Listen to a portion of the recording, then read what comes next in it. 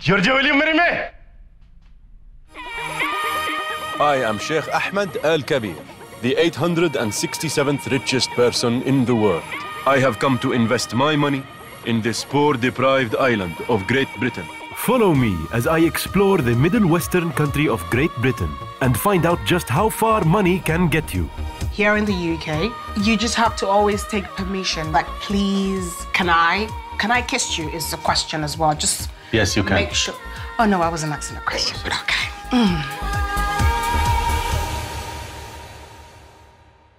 In Britain, they say that money can't buy you love. But if I can buy ballistic missiles from Britain, surely I can also buy love. A Sheikh's lifestyle is cash rich and time poor. So I've created a dating app to streamline the process so that my friends Elon Musk, KSI and I can find love fast.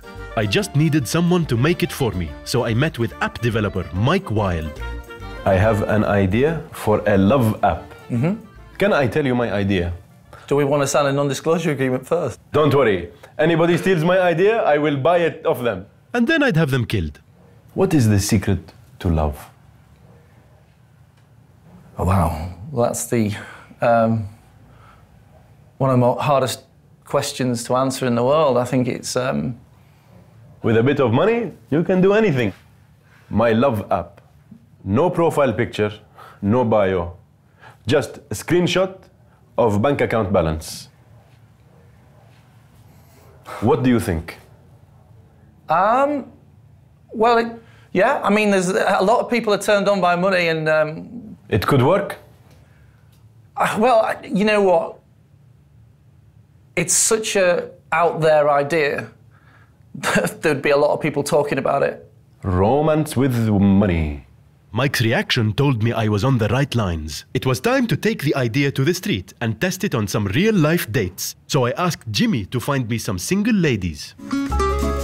Would you like to date a sheikh, one of the richest men in the world? He's very rich. Would you like to date in a sheikh, one of the richest men in the world? Would you like to date in a sheikh, one of the richest men in the world? Big J is the most sophisticated wingman in the business. He organized 3 dates, all on the same day. As the British like to say, Jim will fix it. What would you do if one of the dates attacked the Sheikh? I will kill them. Straight up. I needed to get some genuine market insight from these ladies, but it's impolite to get straight down to business. So I decided to have a little fun and used my best dating techniques. Conversation topic, cars. Right. How many cars do you have? None at the moment. Don't tell me you've got about 10 cars or something ridiculous. No, I don't have 10 cars. Well, that's a good thing. I have 20. I knew very little about the customs of this country, but my second date was happy to give me a few pointers. Here in the UK, women are more of they're in charge. So you just have to always take permission before you ask them. So here, they're quite polite. I was like, please, can I kiss you is the question as well. Just yes, you can. Make sure. Oh, no, I wasn't asking a question, but okay. I also got a chance to try out my best chat-up lines. When you fell from heaven... Yes. Did you need visa to enter England? Because no. When you fell from Why heaven. don't you stop? A big rule is not to show that you're too keen. Time to channel my inner Pete Davidson. Joy, sorry. No way. Love. No way. You called me someone else's name. That is a big problem. Why? Jimmy! I've heard that women love men that play games. Jenga. Arlet, tell me about your favorite holiday. Why? I will win. Tell me. Oh, you're gonna win? I will win. Why? Tell me about your favorite holiday. I will win. Why? I am better. You don't tell me you're gonna win first. That's very uncompetitive, isn't it? You should always show a date how well you can move. So if you're with a lady, what are you gonna do? Like that? No, you want to be more smooth. Maybe hold on to her waist and just shake it, you know, that kind of, yeah, okay. Okay. What is it with the hand? Booty? Booty.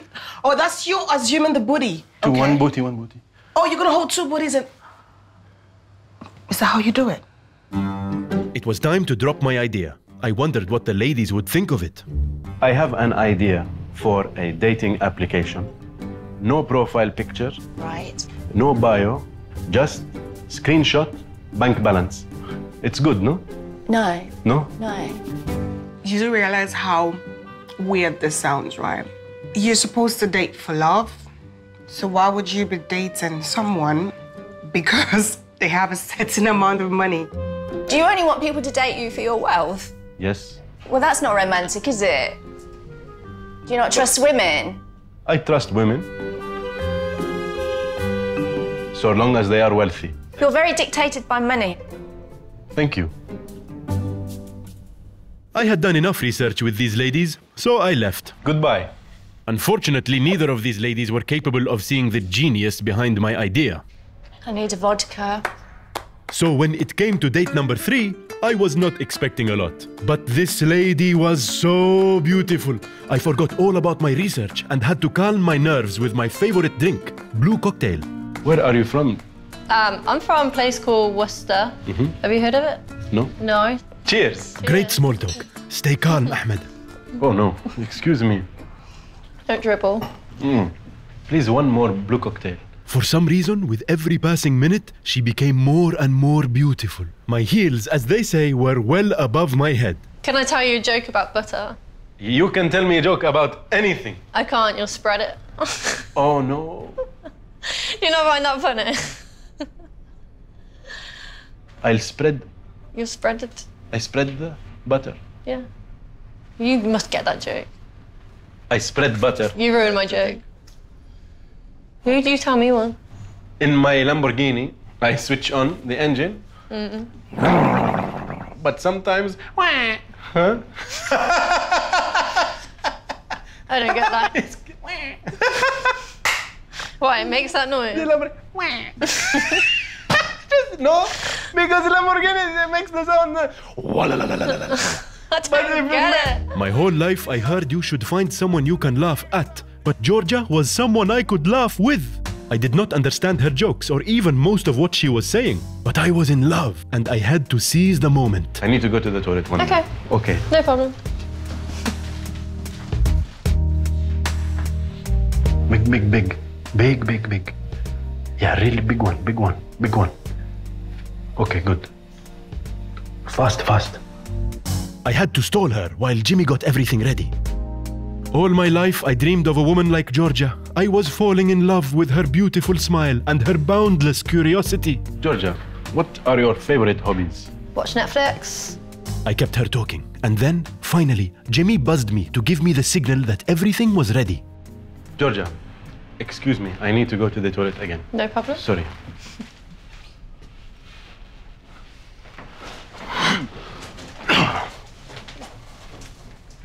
Au fond du table sein, paré des fleurs d'or, je crois la voir encore.